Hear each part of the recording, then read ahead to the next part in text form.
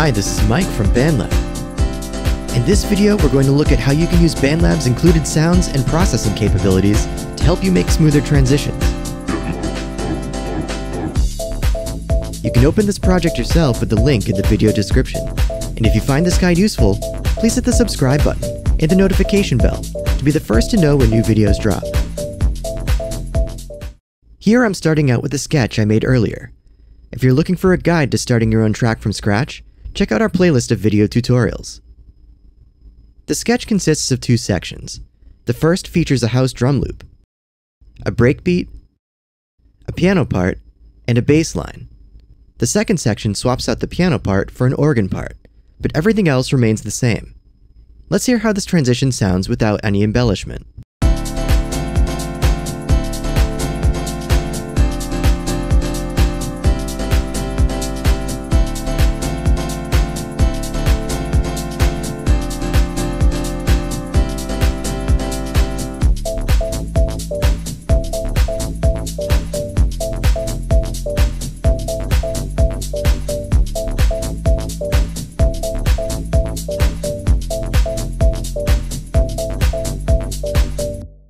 This transition doesn't sound too bad, but it's a little clunky, and there's an opportunity to make things sound more interesting and polished here.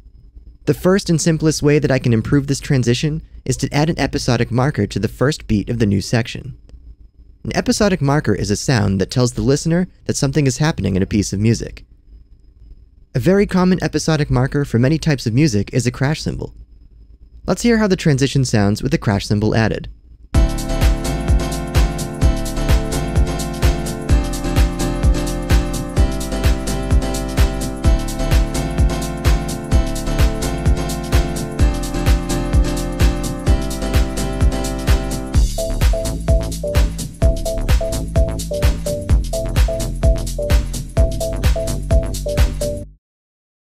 This is simple but effective. However, this cymbal crash only occurs when we've already transitioned from the piano section to the organ section. I can help the listener anticipate the transition by adding some extra cymbals to the end of the previous section.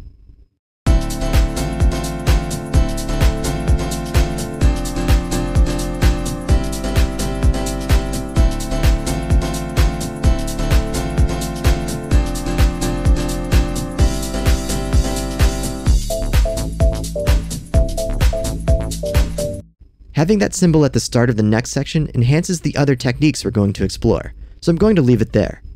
The second technique I'm going to try is using a separate episodic marker at the end of the piano section to clue the listener in that something is happening.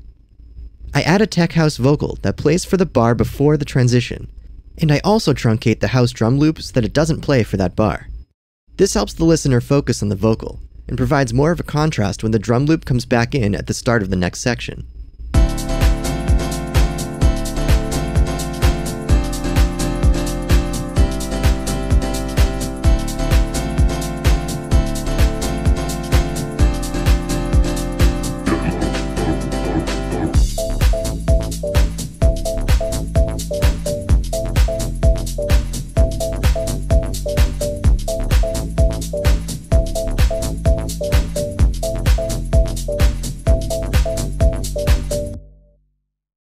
A third way to make a smooth transition is to use a riser effect at the end of the first section.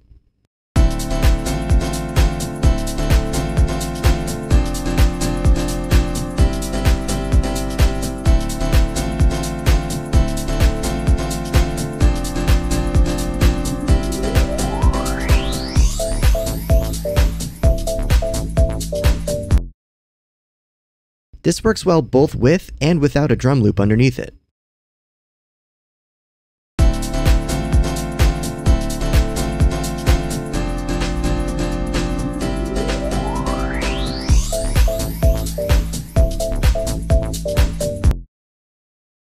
Drum fills are a great way to keep a track's momentum up, and I'm going to use one for our fourth transition technique.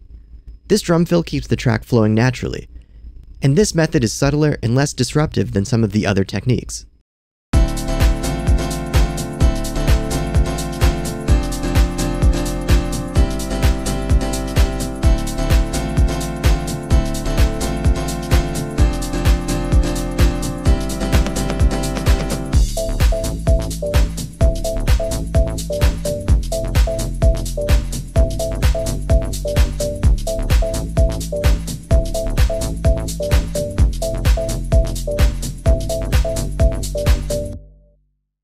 The fifth method I'm going to use is to edit the existing elements to create a fill.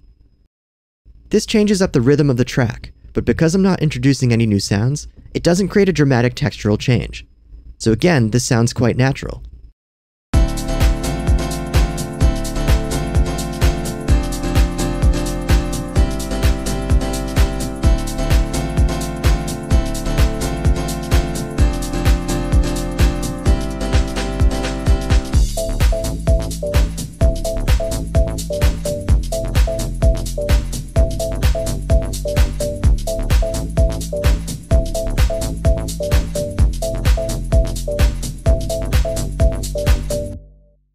My sixth transitional trick involves processing an existing element to create a little ear candy.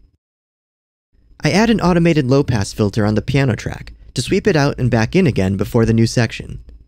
Again, this tells the listener that something is about to happen, and gets them ready for the new section.